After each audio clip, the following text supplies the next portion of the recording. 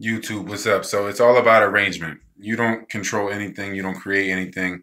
It's all about channeling and arranging. And each layer of you has a different degree of will or a different level of arrangement, what it can control as far as arrangement. And if you can align all your bodies, all your energy, then you're aligning with control. If everything is in alignment from the rooter to the tutor, then you have complete control on all levels, on all layers of manifestation. So this is the 3D layer, right? It's third grade right here.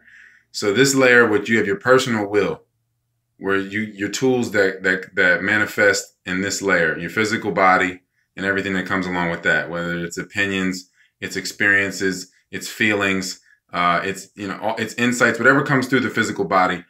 The physical body itself is the tool or the will. It is the willpower because it is energy, it's spirit. Again, like I said, it's solidified breath or solidified energy, clumped up spirit. So that it is the willpower because energy is the power. The will is indefinable. It's nothing that can be measured, or you can only measure the power. So you measure the body. You say, I'm this tall. I weigh this much. You have your self-esteem, whatever it is. So that you can arrange things in the 3D with this 3D body. So the 3D body can change the ingredients around. You're getting these 4 ingredients, or you could say 5 with the ether. So you're getting these 4 ingredients that you can arrange in different ways in different densities. So let's say, for the conversation's sake, the source of light, or which is darkness, creates the single, it reduces itself, fragments itself to have separation and experience. Because if it's infinite, it can't experience beginning or ending. So it has to reduce itself to experience itself. So in that process, you have these illusions of separations, these various degrees of separation, these various degrees of consciousness, various degrees of arrangement. So it's different divine levels of arrangement. That's how you can look at it more so, or disarrangement. Because you have total unity, then you remove something. You remove something from the arrangement, and then you get another echelon, a lower echelon. And that's what creation is. It's a reduction process. Creation is reduction. So it's the same thing. That's the ladder back too. To get back to oneness, you reduce. Less is more. More is less. So you reduce these identities that you have, these false identities. You let those go, let those die, and then you gradually return to the one source. So reduction is production either way. That's the paradox. The ladder goes up and down. So it's all about alignment with control. So you have all these different vessels of energy, these different layers to your body. And if they're in alignment with each other, then you have control over the arrangement.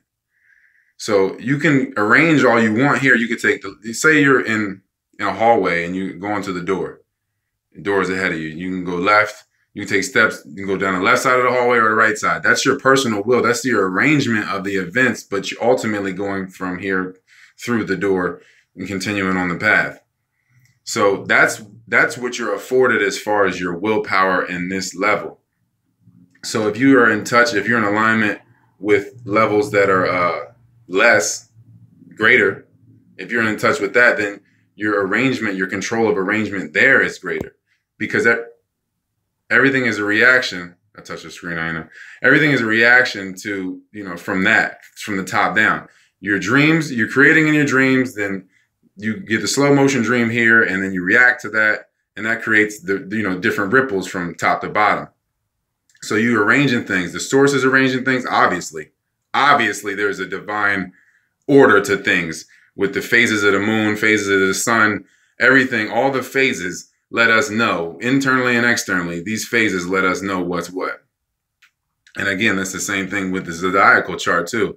If you know the body, you can know astrology. That's all you need to know is the body, because it's just the measurement or the process. You're looking at the transits of light and darkness throughout the body. The body is the universe. So all the houses and all that, that's all within the system. So if you know where the darkness or the light is welling up within you, then you realize what is going on in the cosmos around you. That's the same thing. There's no separation in that. But that has everything to do with the alignment. If you're not in alignment, then you can't see. It's like trying to look around a corner if you're not in alignment. You're trying to look around the corner to see the greater arrangement, but you can't because the alignment's not there. But if you align, then it's just looking down a hallway. And that's why people see their whole life at the end of their life, because they've completed it. Then they can see it from beginning to end. They see the whole complete thing. All the true memories are now recalled because they've completed it. It's completion. It's about being complete. Once you see things, then you can look fully, see fully when things are complete. It's like trying to look at the corner of a painting and judge the whole Mona Lisa. It's not, you need the whole thing to see it. You know, you have to, it's all about the alignment so you can see things from a proper perspective. But that has everything to do with your spine.